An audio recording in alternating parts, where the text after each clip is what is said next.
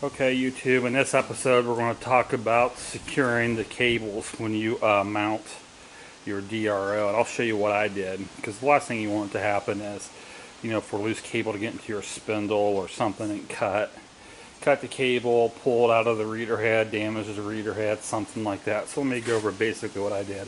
So on my arm here, let me flip it around here. So what I've done on that was I drilled 2 holes through the bar. I ran some 632 screws in, and I used these nylon clamps. And my kit came with like a cup 2 of them or something like that. I needed more, so I actually went to Harbor Freight because I wasn't sure what size I exactly needed. And I bought this right here. It was like $2.99. You can see it's a 40-piece set. It was plenty.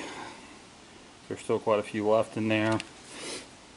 So what I did was I ran a screw through there, put those cables on there, and I selected the size so that it wouldn't slide through there, so it did kind of secure it. So a couple things to think about when you do that is, one, you want to be able to rotate the monitor around, any direction you want without the cables, getting snagged. So I got plenty of that right there, as you can see. So I got like a little loop here on these, so one, there's no stress on here. Alright, and then on my reader head I actually have a box here. So next thing I did was I used a zip tie there, and I secured the cable, because like I said, you don't want that flopping around. So it's out of the way, it's plugged in.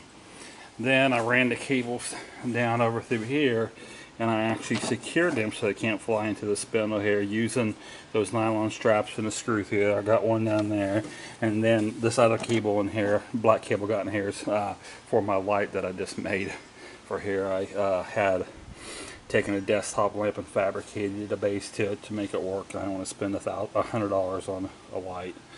So I incorporated those in here and down here, and then I took zip ties and ran the cable through here.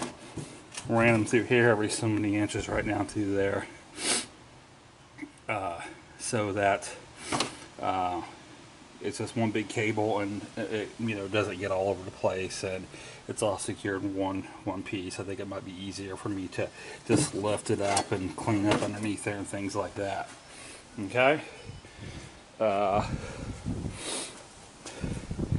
think that's pretty much it. Just some things to think about. Oh, when you do this right here, make sure that you can run your carriage all the way down, and that you have plenty of leadway cable down here, which is what I did. So this things to think about. You don't want to short yourself and get down here and pull up on that. So some food for thought on there. What we'll probably end up doing next is setting up the coordinate systems on here and getting that all dialed in. But cable management is probably one of those easily overlooked areas that we should think about. So thanks.